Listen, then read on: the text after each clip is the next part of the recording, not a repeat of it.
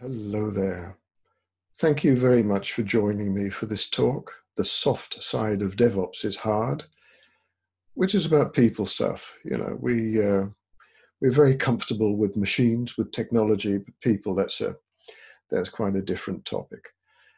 I would have liked to have been with you in person, as I was a couple of years ago. This photo here of me on stage was from 2018. Had great fun then. But I guess, with social distancing, we'll just have to do it at a distance. You'll see my contact details bottom left on the screen. Please feel free to get in touch with me, link up on LinkedIn.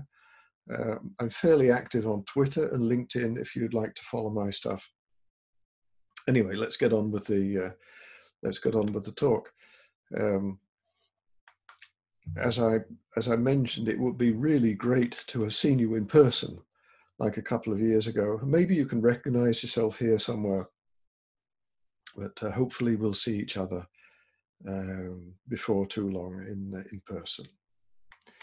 Now, I have a question for you, a couple of questions, in fact. Although we're at a distance, how are you feeling? Two questions for you to think about. Firstly, what's your energy level at the moment? Have you eaten recently, for instance? That usually affects your energy level. Did you sleep well? And the second question is, are you feeling positive or negative? Have I said anything to annoy you already? Because how you feel will influence how you participate passively, mostly in this talk. What you get out of it. And it's a great little exercise you could consider doing at work as well.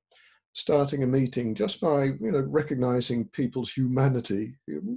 Everybody is an individual, and sometimes you have a bad day. Well, just recognize that. So you could make this a bit of a routine just to check in with people's feelings at the start of a meeting, because this is about people. Now, the talk, you can summarize, is rather depressing, this really, when you think about it. Life's a struggle. People are weird. Behavior is unpredictable, and you'll never master it anyway. So that's it's a bit depressing. But anyway, we're going to give it a go. See how far we get. Starting with life is a struggle. I think this is a great cartoon ages ago. One of life's little struggles. Liz, I think you like that computer more than you like me. That's not true, Liz. I do not like that computer more than I like you. Please, please don't ask about the laptop. That computer? People are so difficult to deal with. But this is just life, so we've got to get on with it. But people are weird. We are strange beings. We are meaning-seeking beings to start with, although the world is intrinsically meaningless. A mountain, a tree, a lake, they don't have meanings. But people, we want to see a meaning in something. That's our survival mechanism to survive a meaningless world. And I came across something that is my survival technique. I got it from the Dalai Lama. He said the meaning of life is happiness and usefulness. I thought that makes sense to me, and I've adopted happiness and usefulness as I won't say my religion, but certainly as guiding principles. And I don't aim for happiness directly. I aim for usefulness. Usefulness is something that makes me happy. At least that's what I've told myself is the meaning of life. So we're not only meaning-seeking beings, we're also belonging-seeking beings. We like a sense of identity, to belong to a group, to identify with the symbols, the artifacts, the rituals, behavior, beliefs that a group has. Artifacts like, you might be wearing a t-shirt if you're in the DevOps industry. Lots of people do. That's one of the artifacts, even possibly a symbol. Rituals, a daily stand-up, for instance, you might have developed that ritual. That's something that you do in your kind of group, your kind of people. And you have beliefs about things and about people. Um, and these beliefs are quite interesting because you sometimes you develop stories about other people, about other groups or other individuals, even at a personal relationship level. If you have a partner, you have a story about your partner. It's interesting. You're not actually interacting with your partner most of the time. You're interacting with your story about the partner, and you've got to make sure that you've got the right story, and that you sometimes edit the story from time to time to make sure that it's synchronized with reality. So that's a fascinating thing to think about, the kind of stories that you tell yourself about other people, and indeed tell yourself about yourself. You have a story about yourself. Now, this thing about them and us, this brings us on to one of life's paradoxes as far as I'm concerned, because although we're more comfortable hanging out with our kind of people, people like us do things like this, our kind of community, um, and we don't like those strangers, those other people, they're weird. But although we like hanging out with our own kind of people, we need those strangers to survive for the longer term. Because if you just stick to the same group, you'll get inbreeding, and that will lead to extinction. So you have to breed, cross-pollinate with strangers in order to survive on the longer term. So that's quite an interesting thing, that need to collaborate, even though it's sometimes a bit painful. But hey, life is suffering. Came across a couple of great quotes that I'd like to share with you. Human beings are works in progress that mistakenly think they're finished. Human beings are works in progress that mistakenly think they've been finished. It really is human nature to think that you are as you are, and that's it, and that you won't change. But if you look back 5 years, 10 years, in fact, who you are now isn't like who you are then. So you are constantly changing. Waldo Emerson said it a long time earlier. He said, people wish to be settled. People have the need for certainty. So they like to sort of be where they are, not move much. But he says, only as far as they are unsettled is there any hope for them. So people do have to change. We do have to change in order to survive and prosper in the future. So I think that's interesting thing to think about. And finally, the people are weird. We are fixated on quick fixes. We love the quick fix, even if it's the wrong answer. If it's a simple answer, that is very tempting. We could be seduced into taking the simple but wrong answer. Although you've taken the trouble to attend this talk, to think about things, maybe you're going for the complex but right answer. But it is scary how many people want to go for the quick fix. So that was a bit about characteristics about people. People are weird. It doesn't get much better with behavior. Behavior is pretty unpredictable.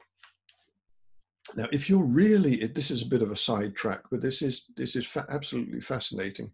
I came across this guy, Professor Robert Sapolsky, teaches, I don't think he teaches anymore, at Stanford University. I think he's retired from that position, but he's fabulous. He gives a fabulous series of lectures, and I watched them all. I started watching one, and I ended up watching 40 hours of lectures on YouTube, freely available.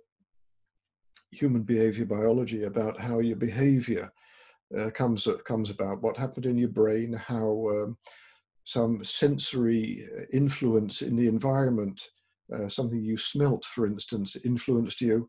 Your genes or your hormones, how they've influenced you. What happened during your adolescence when your prefrontal cortex was developing. That's a bit of the brain that controls your impulses. What happened during your mother's pregnancy, because that has an effect on your behavior as well, all indirectly, of course, and back to the culture that you came from, and the whole evolution of your species. Really fascinating. Puts things in a completely different perspective. Thoroughly recommend that you take a look, even at just a little bit of what he talks about. That's great stuff. Now, Behavior, theory and some facts. Good definition of behavior, that it is determined by stimuli, both external stimuli, things that happen outside your body, but also in your body, hormones, for instance, that you're not directly aware of. And it's also influenced by emotions and reasoning that you have. In emotion and reasoning, that they're formed by both nurture and nature. So, you know, nature, what you were born with, and nurture, how you are formed by experience. So that's a bit of a definition of behavior. But if you observe behavior, you notice that it's unpredictable. And influenced by lots of stuff, by the shortcuts, the heuristics that people take, the biases that we have. It's just natural to have biases. The stories we tell ourselves, they all influence behavior. And another fact that's quite interesting is that, quite relevant, is that the consequences of actions have more effect on behavior than the warnings. That, for instance, if you're driving a car, the sign with the 100 kilometers an hour speed, maximum speed, that will influence you less than a fine that you get if you get caught speeding. Consequences are much more important than the warnings. So that's a good thing to bear in mind about behavior. Behavior is very much about motivation, what motivates you to actually behave in a certain way. I say motivation is a function of the abilities that you have. Do you feel able to do something? Your opinions about things, the stories you tell yourself about stuff, and the desires that you have, particularly the inner desires you have to change. Recently, I drew this picture. It started off with love and desire as mutually exclusive domains. That you love what you have and you desire what you don't have. There's a crucial difference between the two. And I got thinking about where need fits into this. What you need, not what you want, not what you desire, but what you need. That there's you can draw a nice little Venn diagram on that. And this is possibly the only part of the talk that's directly related to DevOps, because you could easily plot DevOps on that. Development is about what you want. Operations is about what you have, and you could say that QA is about what you need, the quality of IT. I thought that was a nice little way of thinking about life in general, in fact. Now, I wrote a book recently. I even had a T-shirt made with the picture of the book, and you see the book on my bookshelf behind me. And I wrote a book about a book. That's the book I'm holding there on that picture. It's a weird book. It's an ITIL book, which you might associate with processes and stuff like that, fairly old-fashioned. But ITIL's changed a lot, and I think this is the weirdest book that Axelos, the publishers, of the owners of ITIL, have ever published. Lots of people say it's a strange book, and I'm quite pleased with that. Now, when I was writing that book, I came up with what I called 5 aspirational behavior patterns, which I think are things that people like us want to do, our desires. We want to help get customers' jobs done. Want the satisfaction of helping somebody, at least I do.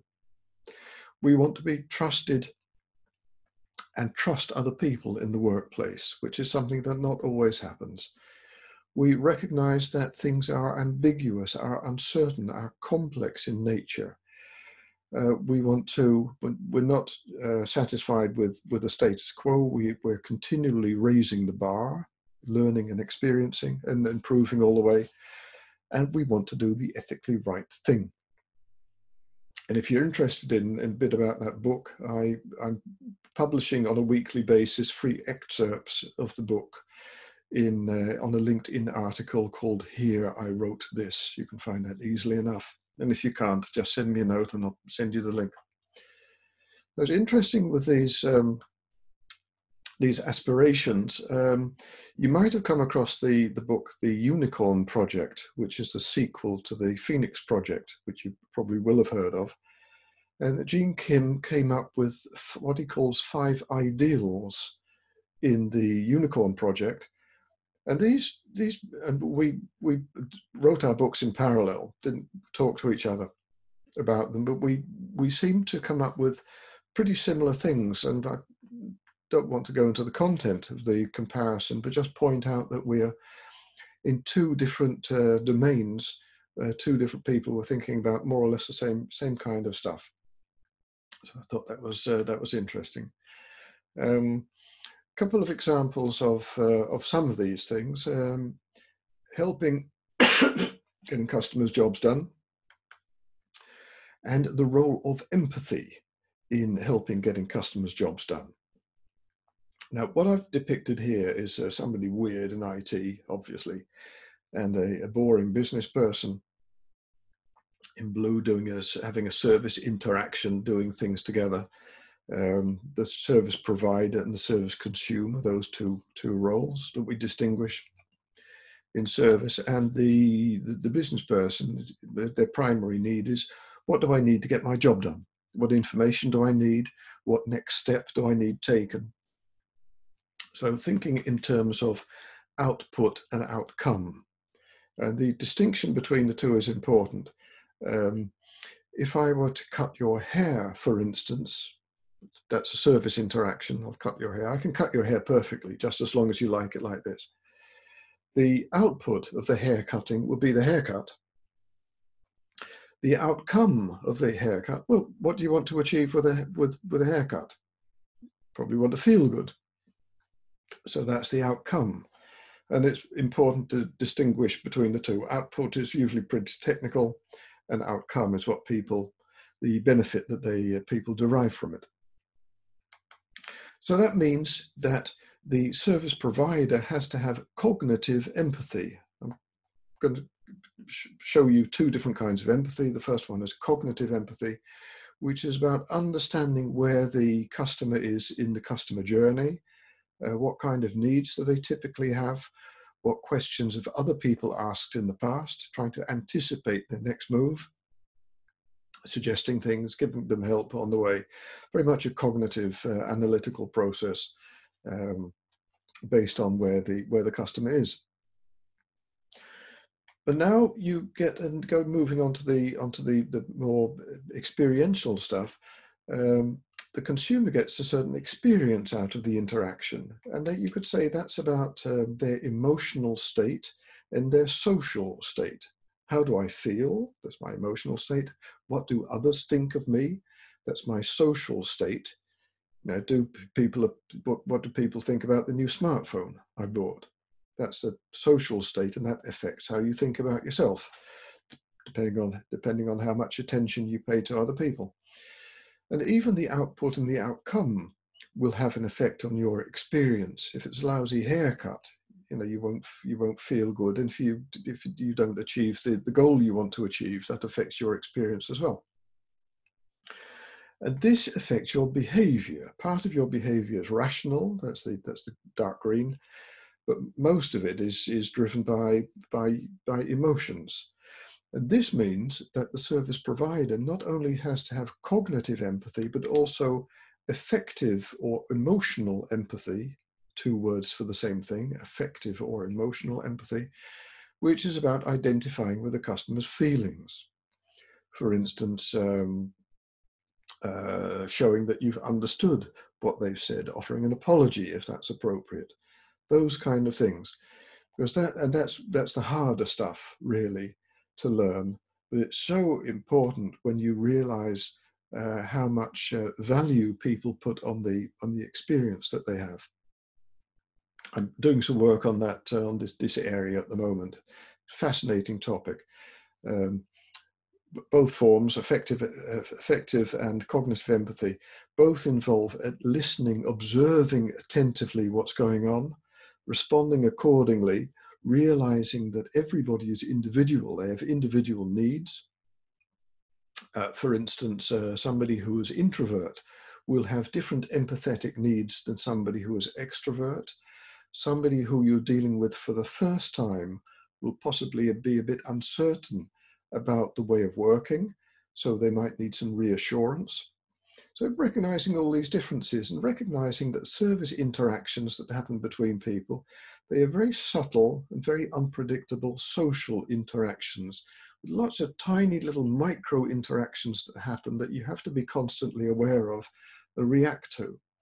And this means that it's very much about puzzle solving rather than the execution of scripts, standard scripts that you follow. You can learn it to a degree. There are techniques that you can learn, but you do have to have a degree of talent. So some people are, particularly the emotional side, emotional or effective empathy. You need, some people can do that more easily than other people. Now, the last two bullets, a couple of observations about the relationship that the service provider, service consumer are in. They both parties have conflicting interests in the sense that they're sort of fighting about resources. You know, the customer doesn't want to pay too much, the provider would like them to pay more, so they're negotiating about that.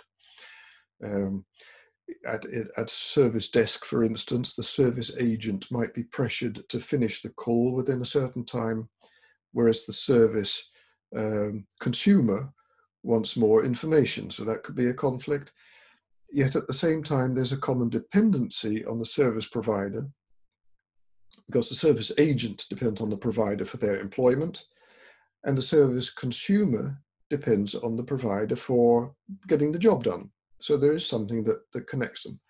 And the final observation is that although the relationship is co-creational, both parties are working together to get something done, it's asymmetrical. For instance, a consumer, a customer, is allowed to be angry about the transaction, about the interaction, whereas that wouldn't be appropriate for the service provider. So there are differences. But it's a fascinating topic, empathy, and certainly one of the key points I think that you should be thinking about. Trust and be trusted, accept ambiguity and uncertainty. I'd like to give an example to explore these two at the same time. Typically in IT, we're comfortable with an if-then-else paradigm. It's either this or it's that. It's a 0 or it's a 1, that's usually what it boils down to. But life is increasingly, we recognize if then maybe. There are lots of gray areas, particularly when you're dealing with complex adaptive systems, the kind of systems that we are typically dealing with, where there are so many variables that you can't predict what will happen. So we have a complex system, and it's a fact that every complex system will have defects built into it. Whether we like it or not, there are intrinsic defects in the system, most of which are fairly self-contained in the sense that they either won't manifest themselves during the lifetime of the system, or when they do, the effect is small or you can deal with it quickly. But sometimes, from time to time, a number of incidents gang up on you, and you get these inevitable things that happen that you have to deal with.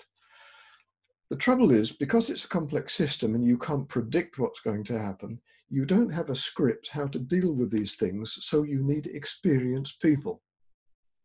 But even then, the experienced people don't know exactly what caused it, so they have to take educated guesses, defensible gambles. They're taking a gamble on it. Now, if you're asking your people to take gambles on things, then you shouldn't blame them when things go wrong, because that, that's just part of the deal. So what you need is a degree of psychological safety in the workplace, so people feel comfortable saying, I think something's wrong. So telling the boss bad news, that's it. If you work in a psychologically safe environment, you're prepared to tell the boss bad news without fear of being blamed, fear for your reputation or your position. And this is very much about trust and being trusted. And fortunately, in our industry, people are much more aware of the value of psychological safety than we used, and stress prevention and stuff like that, than we used to be. And this is based on an excellent paper by Dr. Richard Cook, He's a medical guy, but his examples are equally applicable to our world. You'll find a PDF, this paper, pretty small paper, How Complex Systems Fail. Fabulous paper, recommended reading. A term I came across a while ago related to this topic is epistemic humility. I thought that's such a great term. I must remember that. Epistemic is about knowledge. So this is being humble about the knowledge that you have or don't have. And I try to do it in a 2x2 matrix. You've got stuff that's knowable and stuff that's unknowable. That's the lower layer and the upper layer. Some things are just pretty easy to understand, but some things are complex and you can't understand them. They are intrinsically unknowable. And then you have people who believe that they know something and people that they don't believe that they believe that they don't know something. So if we start bottom left, something is knowable and somebody believes that they know it. Well, if that's the case, then they can act on it. It's pretty easy. It's pretty straightforward.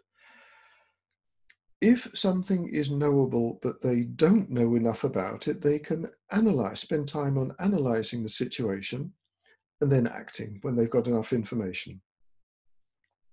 Now, if a situation is unknowable and somebody recognizes that they don't have enough information, you can't analyze it because you can't get the information. You simply have to experiment based on limited information, take a small step, see what happens, and then act based on that, taking the next step. So very much a very iterative, experimental way of working.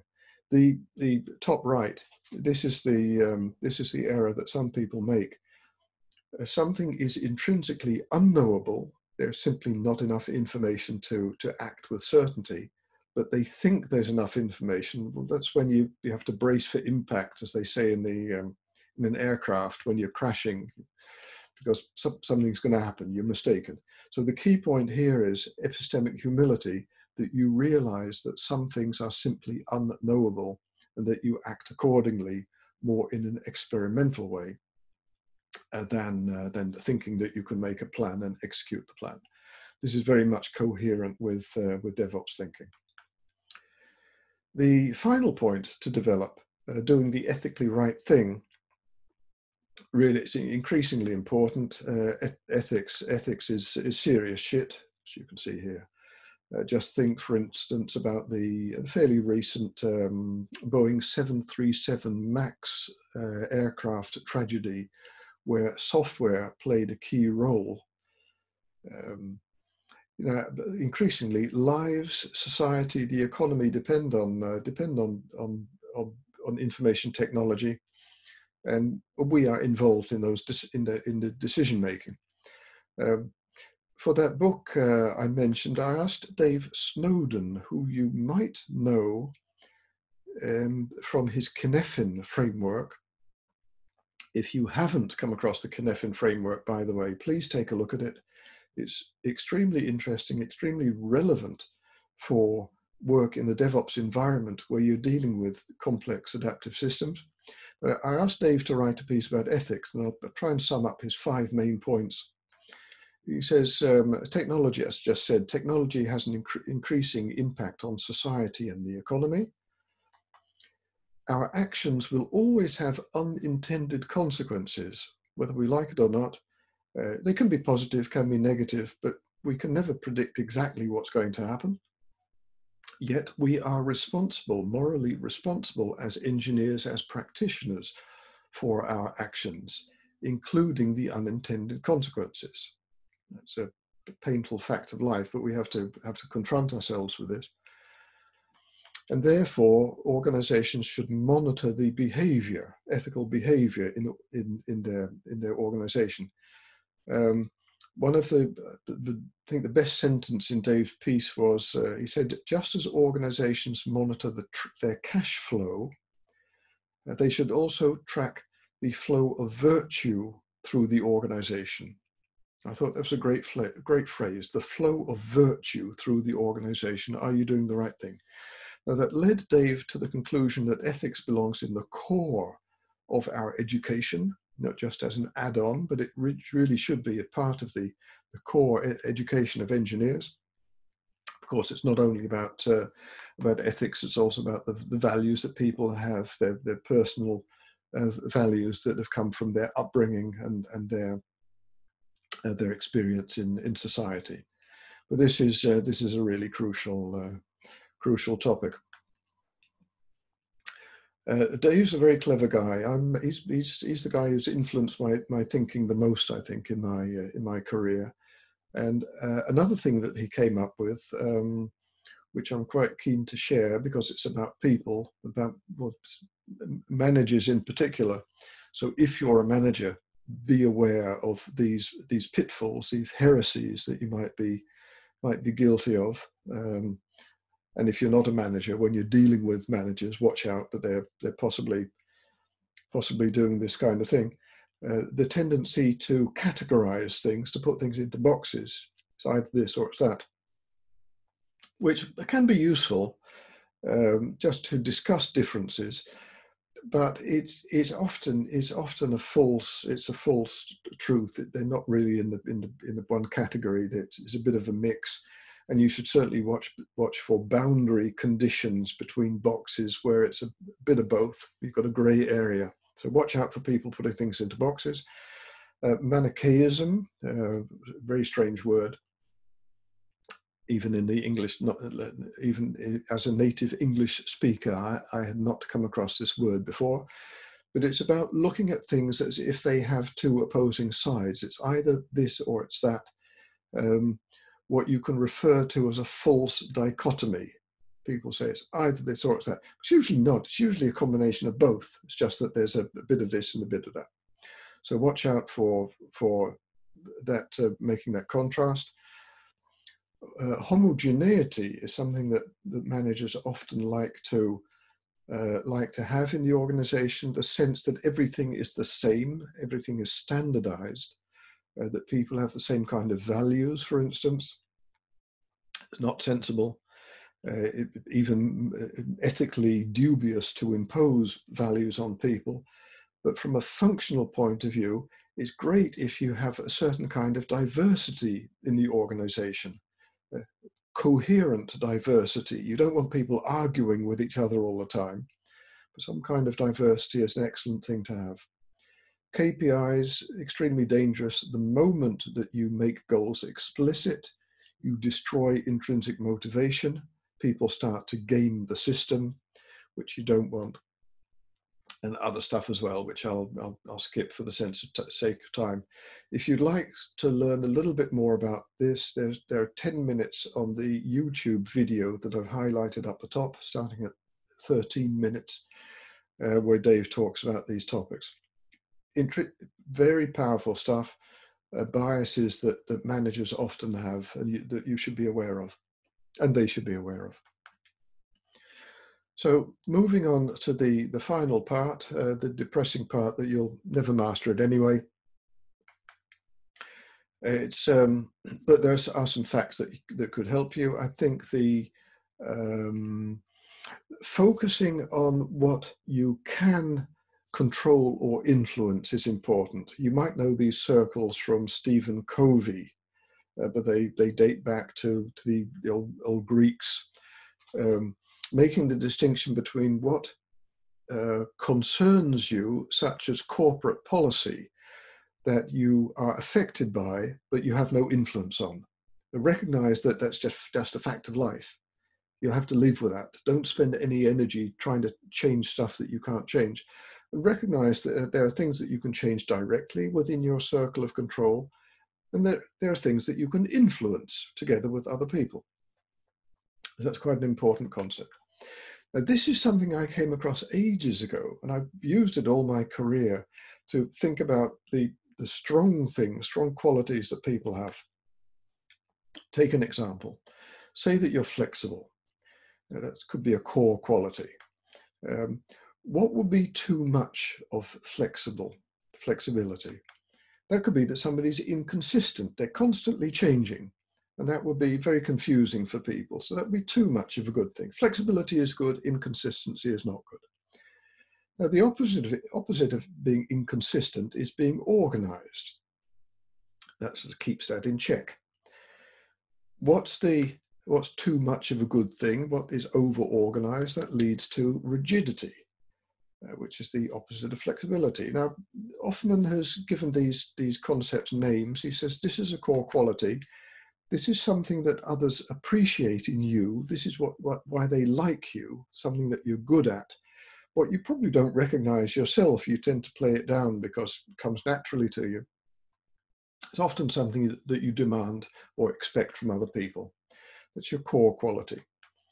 The pitfall is that you do too much of that. And people blame you for that. If you take flexibility to its excess, people will blame you for being inconsistent. You often try and justify it in yourself, and you can forgive it in other people because it's sort of a natural quality that you recognize. The interesting thing is that you need a challenge. You need to be a bit more organized to balance that flexibility. So it's something that you lack in yourself, but something that others wish that you would have more of. So that's something you should think about. And a good way to identify your challenge is to think about your allergy. When you come across somebody's behavior which you find extremely annoying, that's an allergy.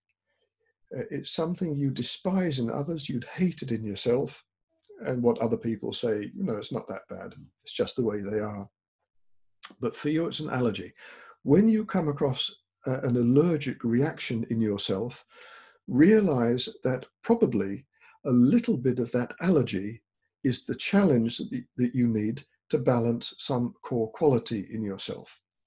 Now, I found this a fascinating way of looking at people's qualities. You want to use people's strong points and help them develop those. Another example is, for instance, if somebody's helpful too much, the pitfall of helpful is interfering with people.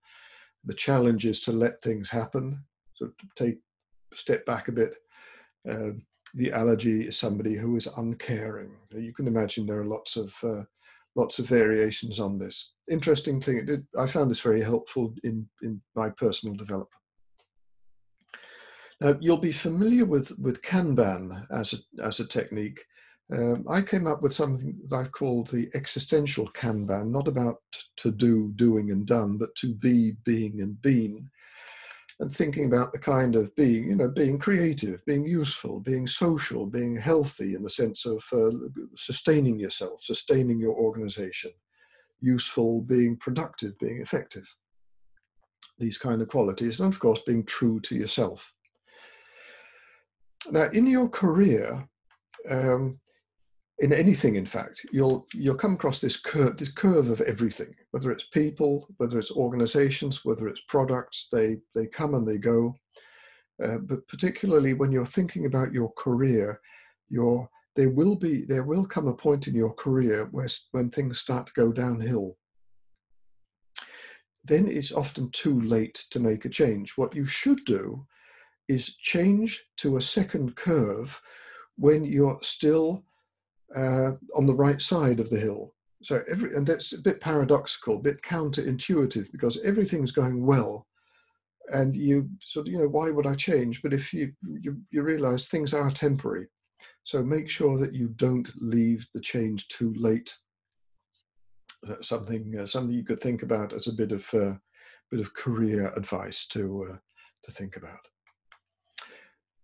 So we're at the end of the talk now. How are you feeling? I hope you don't feel exhausted. I hope you feel positive about some of these thoughts, that you could actually do something with them. So these were the topics that we dealt with.